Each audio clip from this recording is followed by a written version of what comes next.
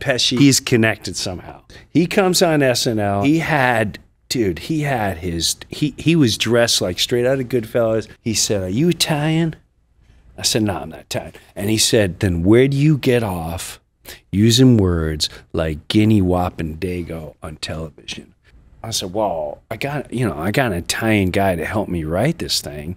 He goes, "But here's the deal. No one gives a shit about writers. You're the performer. You're the one whose mouth it comes out of." I'm like, "Oh my God, I'm going to have to pay Joe Pesci 10, 15% of my money the rest of my life." And it finally ended with me basically saying, "Listen, I'm a fan. I never meant to insult you. This was, this all just happened. I'm never doing this again. Never, ever doing this again." And he turned around and was like, "Whoa, what the f***? I'm busting your balls."